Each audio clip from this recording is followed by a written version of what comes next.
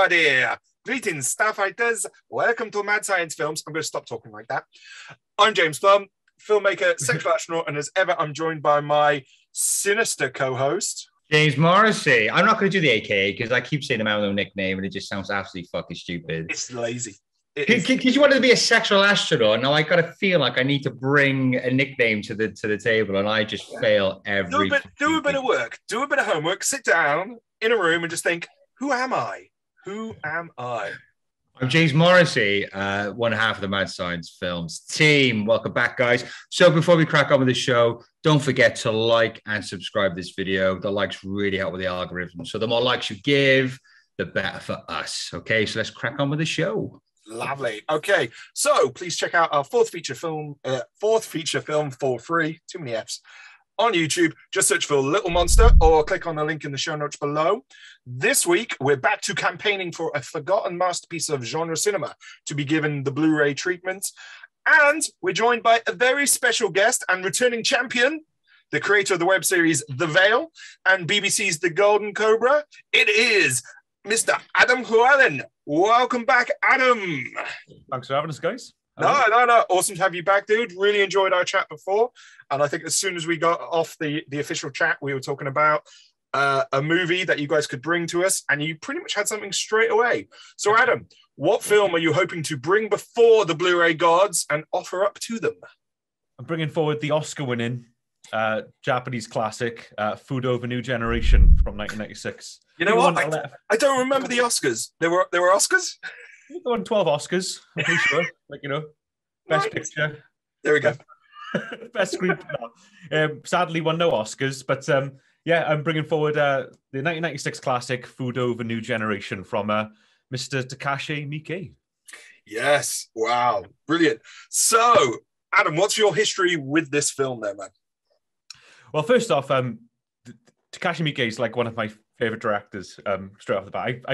I collect his films. I've been collecting his films since I was about 16 when I first got into him, and I first ever saw Happiness of the Katakuris on DVD from my local Blockbuster chain. And I remember buying this. Do you remember Shop Fop in Cardiff?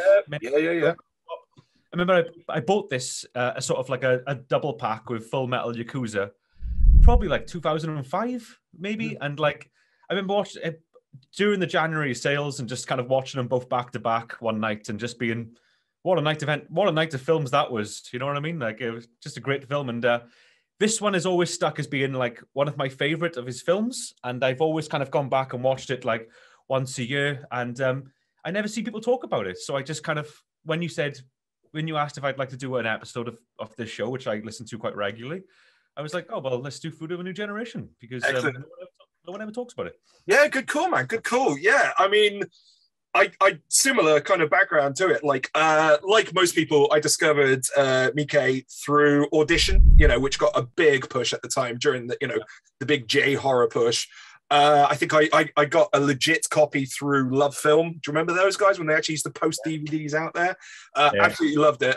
And so I was just like, hopped on IMDb and I was like, what else has this guy done? And at the time, this is going back as far as 2002. Apart from Audition, it was really difficult to get hold of anything like in the UK. So I went on eBay and I was just like, right, okay, typing in random films of his stuff because I was like, reading online about all the stuff about Ichi, the Killer, and Visitor Q, and like just Happiness of Katakuris, as you said, just batshit crazy stuff. And I was like, I need to see this stuff. So there was, it's this pirate guy who went by the seller name of Uzumaki, which automatically it's a good guy. And he sent me like this Word document with hundreds of like just crazy Asian horror stuff. And I spent a lot of money that month getting all the stuff. Problem is, because there was no covers or anything like this, it all just blurred into one. So like I binged like pretty much all of Miike's stuff up until, like 2002. So we're talking Ichi the Killer, The Dead or Alive, definitely the first one. I think the second one as well I saw around about that point. Visitor Q, Full Metal Yakuza, FUDOH at the time as well. But what was mad was like some of his stuff like Leylines and other ones like that. I wouldn't have realized at the time, apart from IMDb, it was the same director, because he didn't seem kind of like stuck in one genre. He was just like all over the place. Apart from the fact it was so like crazy and like, you know, you'd start in one genre and then just go on weird tangents. That was the only thing that kind of linked them all together. So yeah, big fan. And yeah, similar to what you were saying, dude, when you said this one hadn't had a Blu-ray release, I was just like, oh yeah, no, you're right. And I can't really see why that is the case. So awesome. No, that's brilliant. So Jim, what is your history with this film? Nil point. All right. I'm not very well versed in the Asian cinema. I didn't catch that bug back in the day, unfortunately. So this is, I mean, I've popped in and out. I've caught Ichi the Killer. I've caught, you know, and the odd film here and there, but not really stuck to or been heavily into that kind of cinema. So it's pretty interesting to hear my point of view when I watched this film. So I think because I haven't got that history, particularly with this director as well, I found this film quite mental. So there's a lot of... I think, to be honest, man, like it's mental whether you've seen all of his stuff or whether this is his film. It's, even for his stuff. There's a bit, I guess it's almost like, you know, never having sugar, then getting a double glazed donut for the first time. It's like, fucking, what the hell is going on here? So I found myself questioning a lot of who each character was and their relevance to the story. What's their arc? They just seem to come in and then go, and then also wasn't sure how to take the tone of the film in terms of the horrific killings and things like that. Am I supposed to laugh at this? Should I be afraid? That kind of stuff. So I had a lot of questions throughout the film. But that said, it was quite enjoyable. And I found myself just watching it thinking, do you know what? I'm not too sure what the fuck's going on, but I'm enjoying that not knowing, and I'm quite eager to see what the hell's going to happen next. So there was a lot of moments in that film like, what? She's got a penis? You know what I mean? It's, you know what I mean? So yeah, I had a lot of fun watching it. I still don't know what the fuck's going on with it, but that's okay. Exactly, Jim. I think you've summed it up perfectly well. Is you've just got to embrace it and go for the ride. And unlike some other films, which, you know, like we've reviewed on the show as well, it is so entertaining that it carries you through the film, and it just stands out on its own. I think I've done this before with other films we've watched for the show, where I'm like, I have less of a fun time if I'm trying to understand it. I just need to let go of what a narrative is. I will say, and I'm sure Adam will back us up on this, though, it is a film that, like, definitely improves on multiple viewings. I would say, in terms of... I was going to ask that, seen it. I've definitely seen it about 5 times at least. 2 times for reviewing it and a handful of times previously. Adam, is this something you've watched many times? Oh yeah, this is one of the ones this is one of those films you have in your collection which you just always spin on like once a year or something. This is one of those films that I always just kind of it just kind of does the rounds. Like I like I said, I watched I've seen loads of films by the director, and like I said, this is one of my favorite ones. Is in my top 5 of his films, 100%. Cool. Yeah, I mean, I can imagine that through my confusion and excitement, I probably missed a few little nuggets along the way. So, you know, perhaps like a few more watches, I could pick up on those and have a more all-round view of the film and what the fuck was going on. But expanding on what Adam was saying, like, I call those kind of films, Adam, like chicken soup films. You know, you just put, if you want to feel good, there's like a handful of films. And for me, it's stuff like John Carpenter's Prince of Darkness, Army of Darkness, Evil Dead 2. You know, it's those go-to films where you're kind of like, you know, I don't even want to think about what I want to watch tonight. I'm just going to put on an old favorite. And good call with FUDOH. And you know what? Yeah, I can, after rewatching it, you know, like 2 times in you know, close succession, I can imagine watching them again, man. Yeah. It was like if Scorsese was asked to do a Japanese Saved by the Bell. Yeah. You know what I mean? And a lot of things going on there. And I would love to see Scorsese do a remake of FUDOH The New Generation, just to see. Yeah. Well, like. You know, he's obviously aware of like Asian cinema. He did that remake of Infernal Affairs. So yeah, sure, FUDOH, why not? Weird. Because one thing you say about like mafia films and gang films, there's always that element of paranoia which they play upon, don't they? Like who's backstabbing who's going to be next and all that. And there's definitely a lot of that in this film. You know, obviously your own father could, you know, kill their son. I mean, if that doesn't make you fucking paranoid, then what will? Oh, so definitely you can see that kind of inspiration probably in Scorsese's work and vice versa. So yeah, no, I enjoyed it. Good fun. It's a lot of comedy elements. A lot of throwaway lines like what's the one with the eggplant dick put in women in hospital, and it's just a really laugh out chuckles and just like over the top. Like, do you know when the one schoolgirl standing up and taking a leak? They it just happens in the background. Like you could have missed that. But I caught up on it and I thought, is she using a kind of dart blowing pipe to urinate? And then of course later on you find out, no, it actually wasn't that. It was actually a penis. So lovely bit of foreshadowing for later on that scene. Yes, beautiful. So yeah. And not something I picked up the first few times. I think literally I only picked that up on the last viewing. So again, it pays off with multiple viewings. I mean, I think one of the main things that I really dig about it, which I haven't seen in that many other films, is the idea of, yes, it's a Yakuza movie, but with kids.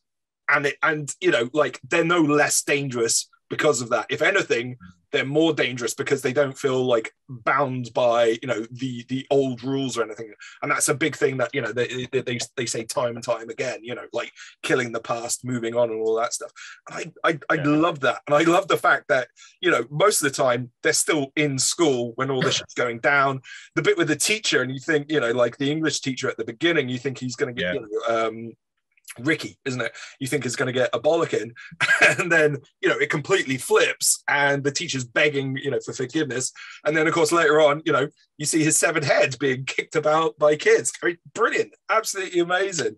And like even more like using stuff like, and I found this really like even like on my most recent watch, even though I knew it was coming, the bit where the little kids shoot like the first of the gang bosses.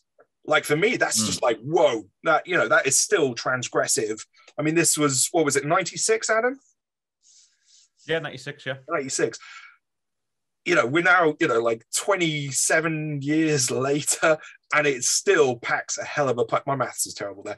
20-something years later, and it still packs a hell of a punch. So, yeah, wow. Oh, God, yeah. It's like, it just goes for the jugular, the film does, man. I mean, like even with the two young lads in it, like, you know, these two like cute little like 5-year-old Japanese kids, and then later on they come up against Riki Takeuchi's character. Yep. And it's a hard cut to them off in bin bags, just like, yep. Film is like, fuck. It's just like, yep. That's what it's like. I love the fact that like he like Miike plays with it. So there are times when he'll go full gore.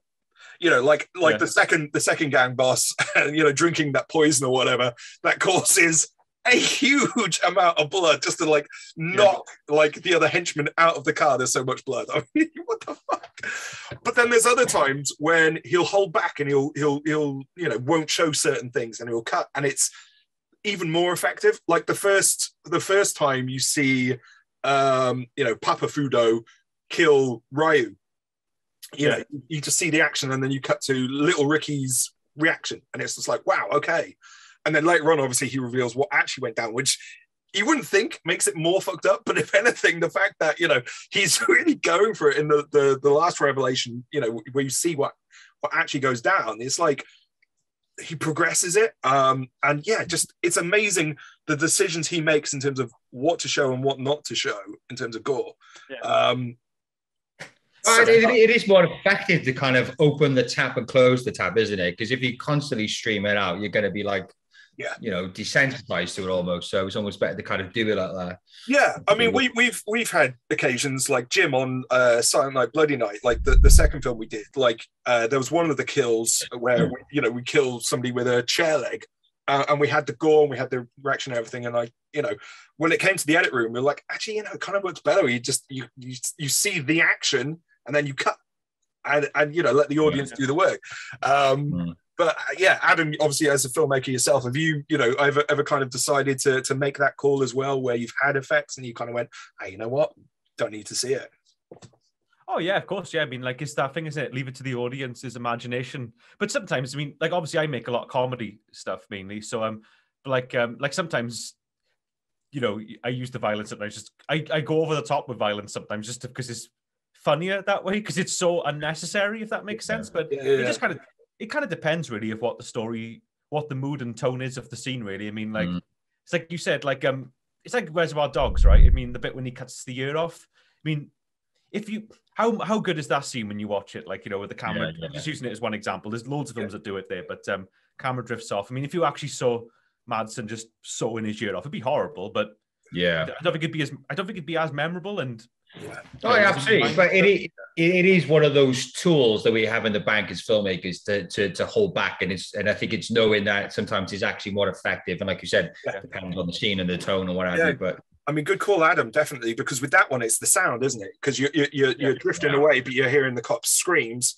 And again, like Jim, we found an example, say in Little Monster, where we kept on the image, but we took away the audio, and it was more powerful. So like when Martin vomits in the toilet, breaks down, and we had the cut originally. We had the audio of him sobbing and flagellating himself or whatever, and then we did a cut. We tried it. We took away the audio, and it was just like the score, and it was like fuck. Like, it was a great performance, but then it goes next level with it. And so, I think, as Jim, you were saying, mate, like all these tricks as filmmakers have, either not showing it at all, or just having the audio, or just having the picture. Brilliant. And Miike, like at this stage, I mean, this is early on in his career, just having absolute mastering of it. Having said that, though, I mean, this is round about the period where wasn't he making like 3 or 4 films a year or something ridiculous like that? Roger, I mean, this is like, I mean, you say early on in his career, it still is. Let's have a look. It still is like, I think it's about his 22nd film. Yeah. This one is. Yeah. So, this period of his film, of his tenure as a filmmaker, is one of my favorites. Actually, I mean, he was kind of going up. Like, this was his second cinematic film, the second theatrical release. Yeah, because he made V Cinema when he first started off. The story goes to him. There's a director called Shohei Imamura that made films like Vengeance Is Mine and stuff. And he started off as an AD for him, and then kind of just through chance, kind of when he was about in his like late 20s, fell into doing straight to video films. I think his first film was Eyecatch Junction, and he double billed Eyecatch Junction and Lady Hunter, Prelude to Murder in '91. And, he just kind of got better. His first couple of films were really junky and like, just kind of really cheap and nasty action films. But this was kind of him. Then he made in '95, he made Shinjuku Triad Society, which Arrow have released on Blu Ray. Yep. And it's one of his better films, in my opinion.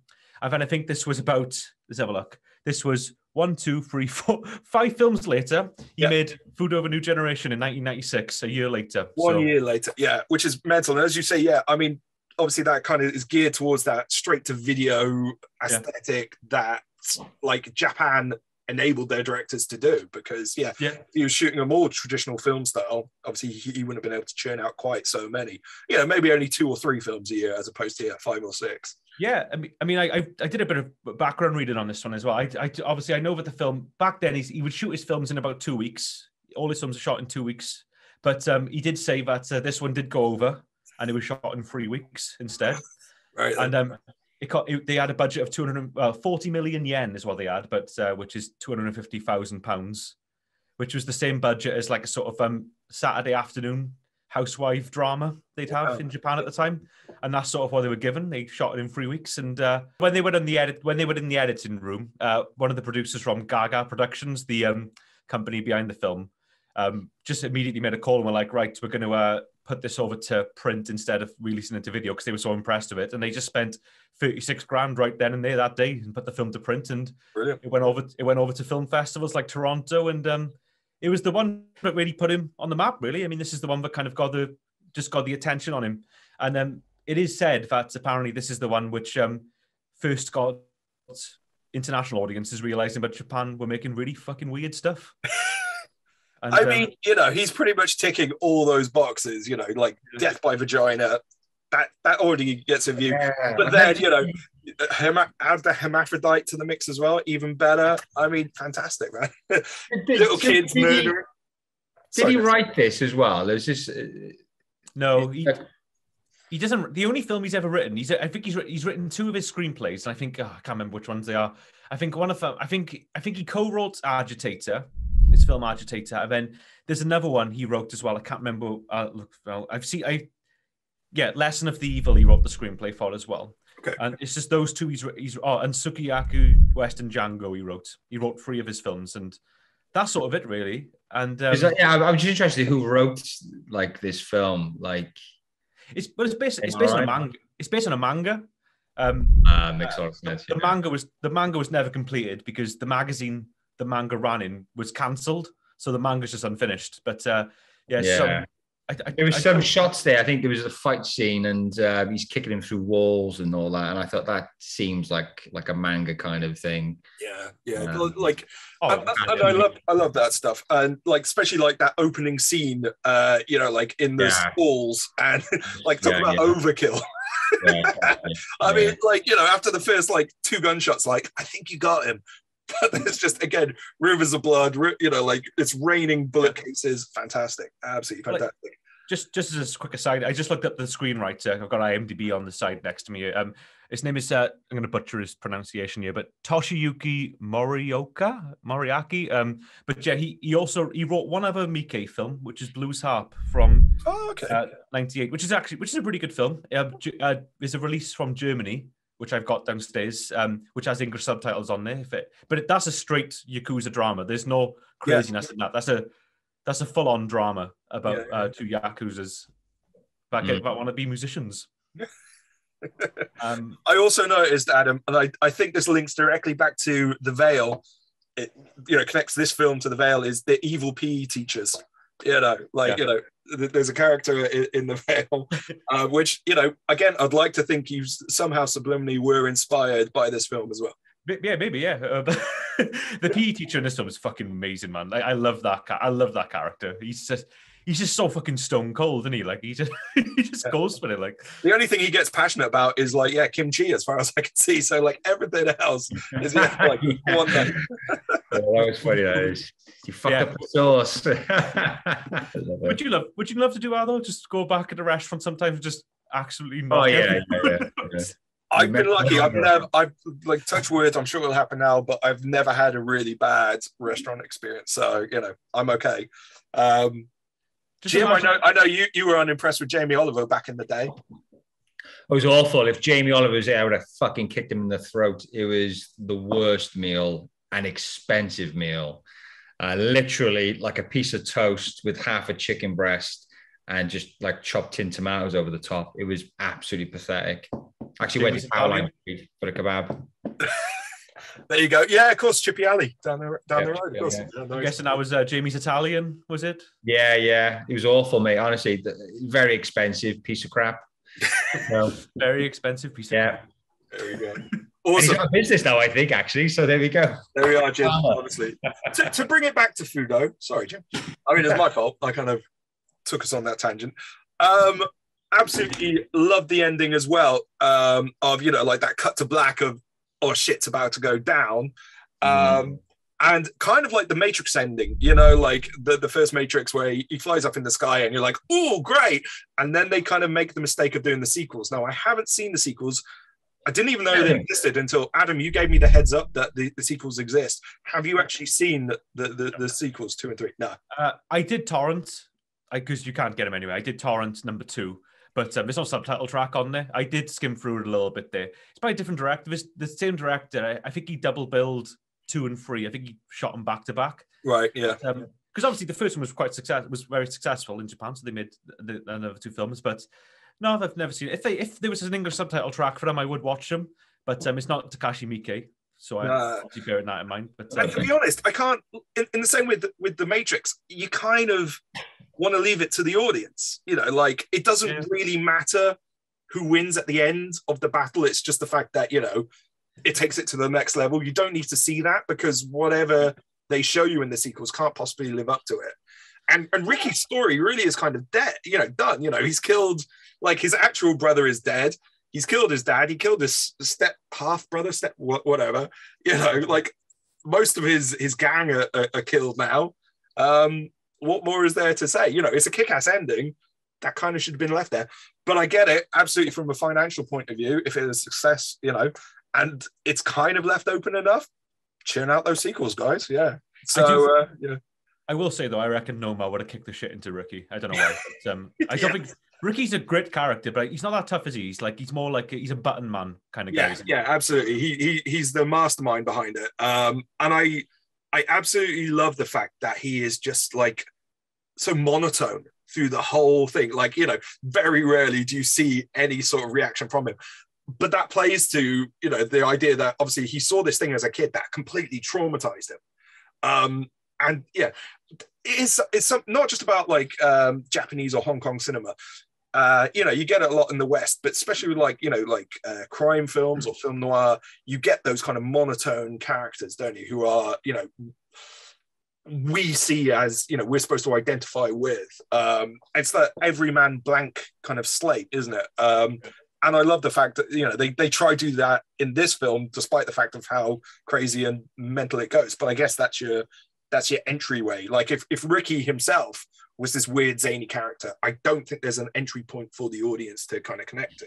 And I kind of picked that up more on my last viewing than I did on the other ones, because, you know, because you see it through Ricky's eyes, especially when he's a kid, and you get that dissolve, don't you? When he's a kid, he dissolves away, and then adult Ricky kind of, you know, fades back into view. Spot on, man. Absolutely. I love that shot. I don't know why, but I know it's really corny, but I just love that. It's not Miike though. It doesn't feel Miike at all. And compared to everything that comes later, it's actually kind of slow and, you know, meditative. That you're kind of like, oh, okay, this is going to be a different kind of film, and then it's not a different kind of film at all. I love the cinematography in this film. I know it's like this is why you need a Blu Ray treatment, right? Because it's shot on like, I think it seems like it's shot. I don't know much about like cameras and stuff, but it seems like it's shot on like a really old like type of film. Like I don't know. It had that 90s gloss, didn't it? So it is probably shot on film. And if they're low budget, probably like older cameras. Like cheap film stock, maybe like really low grade film stock, but it's just got like, but even though it looks like that, it has this really cool look to it. Like I just love like the angles they choose and stuff in there. Very creative, But I think that is that kind of anime inspired. Definitely. Those angles, those point of views, like when she's falling and the camera's on her face as she's, you know, it's very interesting. But I think it is probably inspired by that. But a lot of the worms eye view as well. When you're kind of seeing like I forget the character name, the big bulky wrestler guy. Asimo, is it? Asimo. That's it. Yeah. Where you see some of that stuff and they really play that up. And then, you know, again, looking down on the little kids to make them seem even smaller after, you know, they've committed these murders. It's just brilliant. And as you say, I mean, obviously he'd done 20 odd films at that point. You know, even like, you know, the shot on video, the V cinema stuff, he knew what he was doing. And this is back in 97. So, you know, like we're 20 plus years on and he's still going, which is fantastic. I know. It's just think though, like 2 years after this, he made Audition. How does someone work so much? Like it blows my mind. Like I can think of other directors like from like Italy and Spain from way back in the day that cranked them out like that, but not of that quality. Not of that quality and variety. And I think that's still why I'll always, if I find on Arrow, you know, a new one of his films or on any of the streaming services I've got, I'll check it out because I will not know what I'm getting. And even if it's in the same genre, you know, like he did quite a few samurai movies recently. I say recently, probably like 10 years ago, but he did quite a few samurai movies. Tonally, they could still be all over the shop. So he's always a surprising director. And I'll always definitely check out his stuff. So again, Adam, good call on this. Definitely long overdue a Blu-ray treatment. And do you have any idea why, out of all of his films, this is one that hasn't had Blu-ray treatment yet? a lot of his films don't. Well, the thing is, the guy's made about 100, and he's made. Let's look at the exact number: 111 films. Right? He's made a lot of films, but I think the main issue is now. I actually like my favorite. I love all the boutique labels like Arrow and Third Window or Third Eye Films or whatever they're called, and like Indicator and stuff, and that's kind of the companies that kind of go but pick these up now. But there have been a couple of times where I've like messaged those companies and just said, just being like, how come you don't release more films with this director? Not like, I know we're not going to just go like, this guy's right, let's release it now because of that. But I just asking the questions there. Yeah. But the answers back I've always got, and this was from Third Window Films, was that the rights are just a nightmare of them. Like they're tied up. Like the company that released this back in like the early 2000s was Arts Magic. Oh, and they did like a lot of his films. They also released loads of films like Junk, the Japanese zombie movie. Zombie one. I rewatched that recently, actually. So weird that you said it. Wild Zeros, the Zero, Japanese one. Like a lot of marquee films, like Yakuza action movies. No, Lone Wolf and Cub as well. Weirdly, that company were based in Eberville. You know what? Holy shit! Yeah, based in Eberville. They were based in Rasa Industrial Estate in Eberville. And I remember I had the Lone Wolf and Cub box sets. I was looking at the back of it one day, and I just saw an Eberville address on the back there. I was like, what the actual fuck is this by you? And I've got that downstairs. Right after we get off this call, I'm going to go down and have a look. It had an Eberville address on the back, and I walked there. I walked to the Rasa Industrial Estate. I was about 15, 16, and I just saw the little Arts Magic logo on top. I was like, wait, wow. I didn't knock the door, but I was like, should have done, Adam. That's a missed opportunity, yeah. I should have done, but they released crazy Japanese films and railway and steelwork documentaries. Yeah, I can see the connection there. Definitely, man. Definitely. Just really weird. But anyway, I'm gone on a tangent there. But I think it's just a case of the rights are just tied up and a bit of a nightmare. But whenever they come out, Miike films go on like the last one they did. I think it was Graveyard of Honor. It was double packed with the original one by Kinji Fukasaku. And then the newer ones. Yeah. Really funny name to say as well. I love saying his name. Okay, so linked to that then, one of the parts of the show that we do is which Blu Ray label do you think is best to put this bad boy out? So, Adam, who do you reckon? Who are we going to pester? I would love Arrow Video to put this one out. Oh, and I would love Arrow Video to do a thing where they do like this, number 2 and 3. Never going to happen, but a nice triple bill box set with all 3 of them, all nicely remastered, especially the first one. And a nice book to go with it. Maybe the manga. I don't know. It's never going to happen. But you got to dream big, right? But I would buy that box set in a heartbeat. Absolutely. Yeah. No, good call. Jim, what about yourself, man? Well, I mean, again, I'm just going off a little bit of research. And probably AA Films, maybe they got an Asia department, perhaps. Yeah. Oh yeah. Films. And I had Third Window Films as well. Third Window. They've got I'm not quite sure what the relationship is with Arrow, but they have got quite a close link with Arrow as well. So yeah, no, I agree with those. I'd also say Arrow, a lot of his stuff, if other people want to check out his stuff, a lot of his stuff is on Arrow Player at the moment as well. Again, like I've seen them all, but I've added after Adam told us he was going to do this show. I've added them to my watch list again for a rewatch. They've got the earlier one that you mentioned. What was it? The Shinjuku Triad Society. Yeah, it's got that on there as well, which is like a couple of years before, or 1 year before. It's a box set. It's the Black Society trilogy box set. So you get that one, Rainy Dog, and Leylines. And I've got them downstairs. It's a lovely remaster. That is. Yeah. No, again, haven't seen since the VCD days. But that is one I'll definitely be checking out again. Yeah. Cool. All righty. So, Adam, people have checked out this film. They are ready for something else to follow up the night with. They're not ready to go to bed. What film do you suggest that they check out next? I've got 7 recommendations. Right. I'm going to reel them off really quickly. Right. Okay. I'll get coming. The first one I'd say is Shinjuku Triad Society. I reckon that's everyone always says Leylines is the best of the trilogy, but I just prefer the first one. I think Shinjuku Triad Society is the best one. I think that's a really good. I think it kind of gets into that feel of just like that doomed society is fucked, like Tokyo sort of like vibe Miike was going for back then. Mm-hmm. Next, I've got Full Metal Yakuza because I think it's just got the craziness in there. Yeah. I think, and it's also the film I first ever double billed with when I first started. So I always kind of put the films together when I think about. I can see that definitely, man. Yeah. Dead or Alive. these are all Miike films so far, but I got a couple that aren't. I would also say if you want to dig a bit deeper, it's a bit harder to find, but the film he made before this in '95, The Way to Fight, which is kind of got that Japanese youth thing going on. It's not as good as FUDOH, but it's got that thing with like youth gangs in there and stuff. It's more like a martial arts film, but I think that's a really good one. The final one I'm going to recommend by Miike, and I got two of it aren't then, is Visitor Q. Yeah, good call. Now, completely different movie, I know, but Visitor Q has that. This film has that sort of just Japanese youth is doomed and fucked up sort of thing going through and through, and I think Visitor Q just kind of further plunges that down.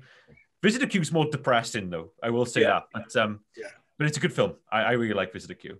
Even though I think I saw that Full Metal Yakuza and FUDOH together, and Ichi the Killer all on the same day, and that was a roller coaster of emotions that day. Jim, I hope you're taking notes here. Do you know when I first ever saw Visitor Q? On the Sci-Fi Channel, and it was on at like 10:30 at night. Really? I swear down. It was on the Sci-Fi Channel. I knew what it was, but I was like, oh whoa, because I was going to rent it from Blockbuster, and I saw in the TV guide that week because I used to see what was on Sci-Fi because I used to play slasher films and stuff on there every Friday. Yeah, Visitor Q on. I was like, what the fuck? And I tuned in and watched it, and they had it on fully uncut. And that was going to be my next question. Was it fully uncut? And okay, wow, completely fully uncut. It had the dead body stuff in there. Jim, you wait and see. You make an effort to track down Visitor Q, mate. I can't wait. Oh, but I'm learning so much. Oh, actually, yeah. Just go into Visitor Q completely blind, man. Yeah, I'm telling you right now. From the moment that film starts, you were just like, "This is the most fucked thing I've ever seen in my life," and it just gets worse and worse as it goes on. But okay, what else we got? Last two. Crying Freeman, the American manga adaptation. Yeah, with our friend Mark Moskos from Drive. Jim, do you remember Dave? Oh, yeah. Brilliant. Yeah, I love that one. Yeah. I love Crying Freeman. Like, it just, I know it's completely different, but like, I think it's just the fact it's a manga adaptation, but like, I don't know, it just kind of get a similar feel from it. And I think it's a really good film. And the final one is Violent Cop by Beat Takeshi. Nice. Okay. And only because it's more doomed Japanese society and crime. And I just think that, why not? What a night, what a day of entertainment that would be if you watched all 7 of them. Oh, Jesus. Be depressing, man. Depressing. You jump out of a window by the end of it. Right, Jim, what have you got for us, dude? I'm just going to second what Adam has just said, to be honest. No, I watched this film yesterday, and I'm still trying to get my head around it. And I cannot think on the top of my head with my very poor lack of experience with Japanese cinema. So, yeah, I can't think of anything. Okay, so yeah, I think Adam's nailed a lot of this. So you're gonna follow Adam's recommendations. Cool. Yes, I've got a bit of overlap with Adam's as well. So I also went for Shinjuku Triad Society for much the same reasons as you, Adam. I then jumped over to Hong Kong. So moving away from Japan, I went for School on Fire by Ringo Lam. I love the On Fire trilogy. So obviously the most famous of which is City on Fire, which questionably was inspired Reservoir Dogs, Prison on Fire, but my favorite is School on Fire, just because it's just the most mental of the trilogy. I've only ever seen City on Fire. It's a great film. Oh, check out the other two. Prison on Fire is really depressing. School on Fire has that manic energy, OTT-ness, which he kind of then brought on to Full Contact on those other films. And the other one, again, is Hong Kong cinema. They made loads of them. I've seen at least the first two, the Young and Dangerous series. And again, that's just like kid gangs. It's like teenagers in the Yakuza. No, the Triad, sorry. Definitely worth a watch. The first handful were definitely done by Andy Lau. I'm not even sure if you can kind of catch them legally. Again, I'm basing this off my old VCD collection. But if you can track them down, definitely worth a watch. Have you seen any of the Young and Dangerous series? I have not, no. I have not. I'm more in Chinese films are ones I'm not as versed in as Japanese cinema for whatever reason, but I will definitely have a look. Yeah, again, I mean, I fully got on board, God bless Blockbuster back in the day in the Midlands. They had like John Woo stuff. So they had The Killer, they had Hard Boiled, and that was my gateway drug into Asian cinema. So that was the way I got in back in the 90s. So the big ones I've seen by John Woo are Killer, Hard Boiled. I've seen The Better Tomorrow 1 and 2. Yeah, and yeah, I've seen Once a Thief, Bullet in the Head. Look, I've seen Face Off and his American stuff, but those are the only Chinese ones I can think of seeing by him. Literally, again, this was the great thing was, I saw the first two, and bear with me 2 seconds. Here we go. I got this book, right, which is, as you can see, dog-eared and just like, right, Sex and Zen and A Bullet in the Head. And I just went through, and however I could find these films, I found them. So many mental things. This was also the one that introduced me to the Jiangxi. So, the hopping vampire genre and all of that. Oh, yeah. I didn't even know about that before I got this book. And this was my gateway drug to finding everything Hong Kong cinema. So I don't even know if this is available anymore.